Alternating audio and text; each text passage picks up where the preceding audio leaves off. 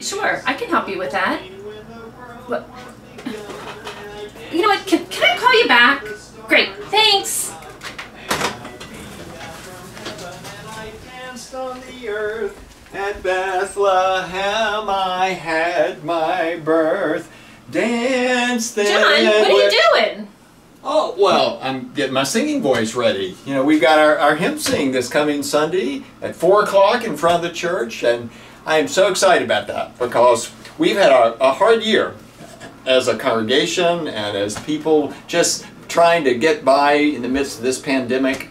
And we need times when we can come together like this Sunday and smile and to celebrate the good things that are happening in our life.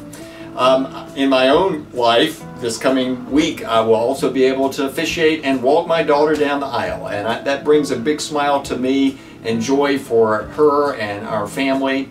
Part of what we're hoping that you will do, not only join us on Sunday, but begin to share with us via email, text, social media, some of the things that are making you smile in your life, because we know that we have much to celebrate as people of God, and we want to have a way that we can lift those up and offer our thanks to God.